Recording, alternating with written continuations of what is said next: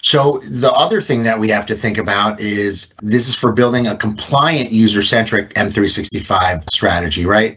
So you get your roadmap in place, infrastructure, migrate the legacy ECM systems, get rid of the outdated applications, whether it's SharePoint on-prem or, your different file servers, consolidate your collaboration, and really, I talk about the future of work. The future of work and this digital transformation starts with this migration strategy.